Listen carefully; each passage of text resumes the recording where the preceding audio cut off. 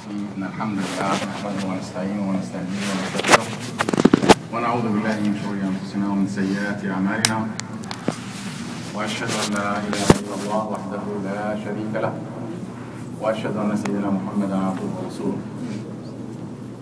Before I start, Jazakallah khair, Ahmed. May Allah bless you, bless your voice, and bless your family. And may Allah subhanahu wa ta'ala accept from us all our fasting and our prayers, and make us among those who will be forgiven on the Day of Judgment. And to be showered with His mercy, inshallah, by the end of this month. And may Allah subhanahu wa ta'ala let us all enter paradise without question, inshallah. Ameen, ameen, ameen. I'm not going to follow the sequence of the hadith for a reason that you will see in a minute. The last time I stood before you, I reminded you with the hadith of Abdeldayem, Abdeldayem radiyallahu anhu, in which he said that he heard the Prophet, peace be upon him, said that بُنِيَ الْإِسْلَامُ عَلَى خَمْسٍ, the 5 pillars of Islam. أشهد أن لا إله إلا الله وأن محمد رسول الله إقام الصلاة إيتاء الزكاة fasting Ramadan and Hajj. This hadith of this evening was narrated by Mu'adh bin Jabal. He asked the Prophet ﷺ, O Prophet of Allah, tell me about a deed that will enter me paradise and take me away from hellfire. The Prophet ﷺ responded that you are asking a great question, and the deed is really a great deed if you really follow it, and it is easy on those whom Allah make it easy on them, and may Allah subhanahu wa ta'ala make it easy on all of us. The Prophet continued, تشهد أن لا إله إلا الله وأن محمد رسول الله. Alhamdulillah, we all testify that Allah is the only one worth of worshiping, and that Muhammad, peace be upon him, is his messenger. The second is to perform prayers. Alhamdulillah, we are standing in prayers. The third is to pay the zakat, charity. The fourth is to fast Ramadan. The fifth is to perform Hajj, if you can.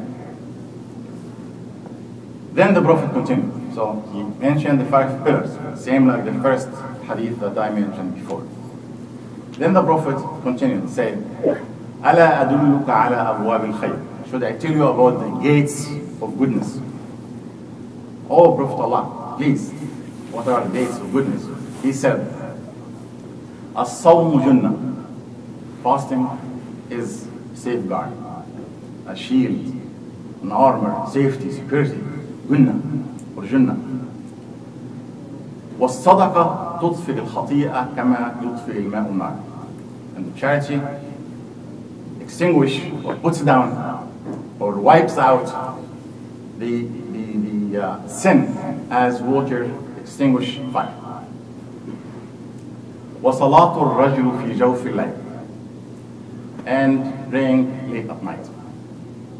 And then the Prophet recited, تَتَجَافَى جُنُوبُهُمْ عَنِ الْمَضَاجِعِ يَدْعُونَ رَبَّهُمْ خَوْفًا وَطَمَعًا.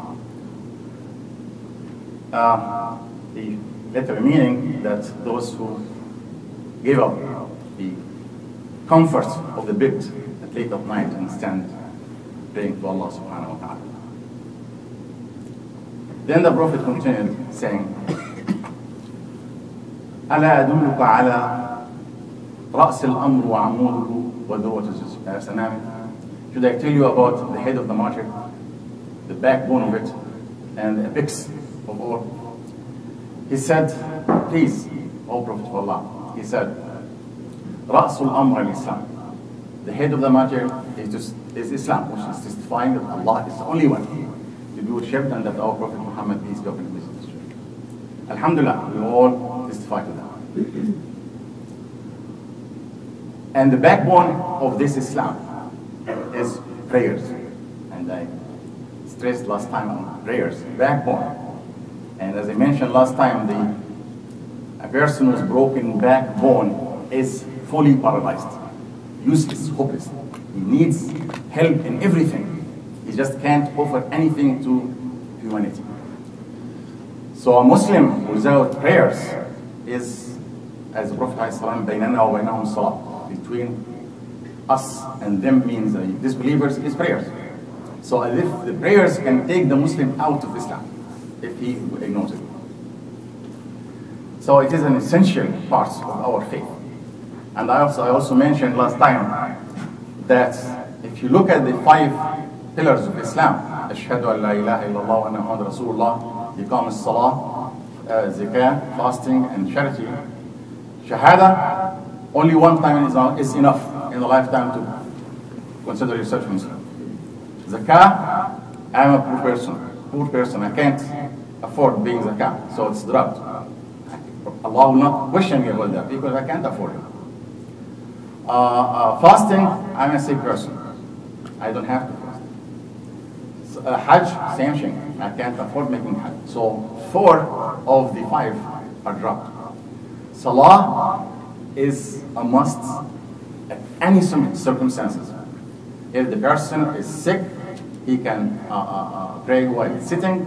He can sit, he has to do it even when he is laying in bed. Even if he cannot do it, he can do it only with his eyes, the lashes of his eyes. Because the Salah carries all the 5. And I mentioned this also last time. In the Salah, we testify that Allah is the only one and that Muhammad, peace be upon him, is the messenger. In the Salah, we sacrifice our time. As we all know in America, time is money. So the zakat of time here in the Salah. And fasting, during the Salah, we don't eat, we don't drink, we don't do anything. It is fasting.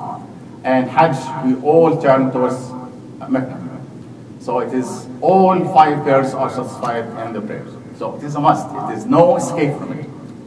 And this temptation of shaitan, I'm lazy, I will do it later, and the show in the TV is exciting. Brothers, you have to turn this off. There is no excuse. So when it comes to Abwab al-Khayr, when the Prophet, peace be upon him, said, As-sawm junnah, fasting is a safeguard, it's a shield, armor, security, safety. We all know, and we heard this a number of times every year in Ramadan, as the Prophet ﷺ said, Man sama Ramadan imanan wa ihtisaban ghufira lahu ma taqaddama min dhanbihi. If the person fasts imanan wa ihtisaban, imanan out of belief, because Allah commanded us to fast, we are fasting, listening and obeying the command of Allah subhanahu wa ta'ala. Ihtisaban means we all seek the reward from Allah subhanahu wa ta'ala.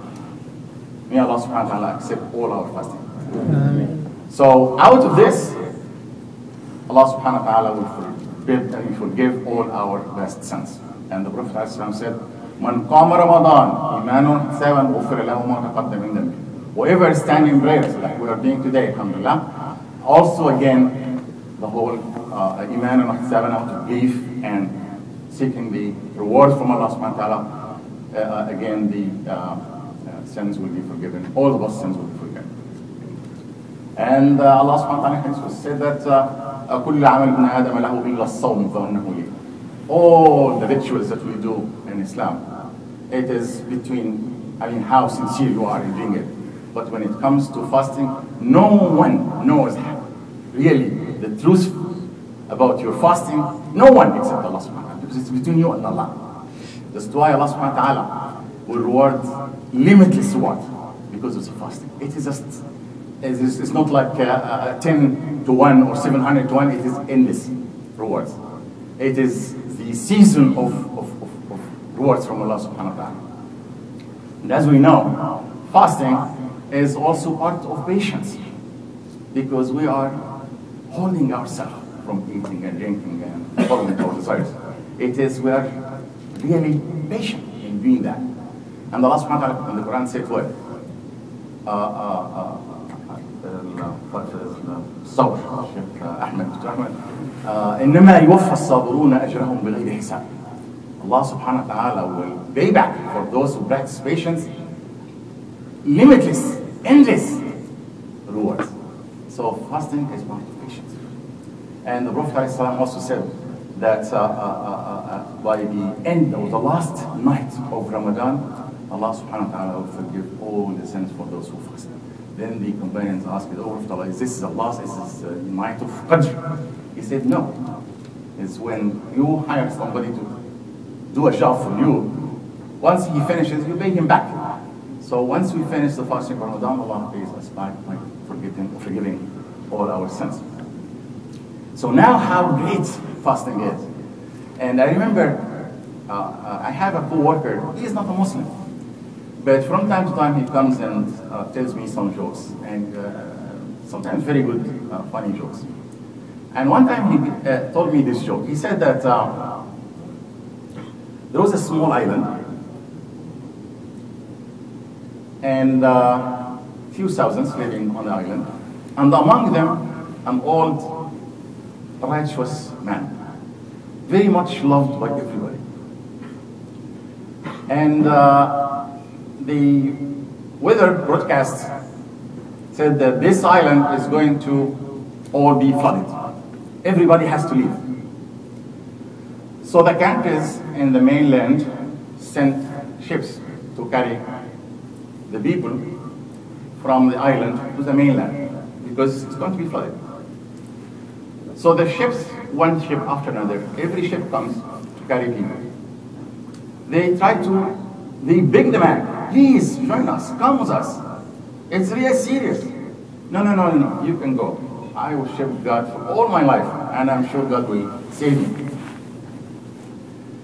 Every ship comes, this is what it is. He never listens to them. And then the last ship came. They told him, we're not coming anymore. Either you come with us, or that's it. He said, don't worry about it, God will save me. The flood came and wiped the whole island, including this old man. He died.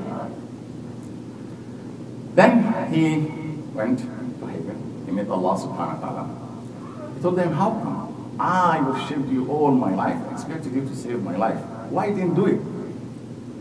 Of course, as I said, the person telling the joke, he is not a Muslim. He said, Allah and the God responded back to him, are you kidding? I sent you ship after ship after ship. And the people keep begging you to join them. You never listened. Don't blame me, blame yourself. SubhanAllah, when I look at it, I reflect on this. You see, this is Ramadan is a ship of safety, of security. Allah subhanahu wa ta'ala is sending ship after ship, Ramadan after Ramadan after Ramadan. And for how long we keep ignoring it? SubhanAllah, mine is the last ship, the last Ramadan for any of us. We all know that there are many brothers and sisters that they were among us last year. Not anymore this year. No one can guarantee that he's going to live to the next Ramadan. So I urge brothers and sisters to take it seriously, because I see the enthusiasm, the energy that is there among all of us at the beginning of Ramadan. And then it goes down. Although the Prophet was urging everybody around him to increase the efforts by the end of Ramadan, but we tend to go down in making the efforts and taking advantage of the blessings of Ramadan.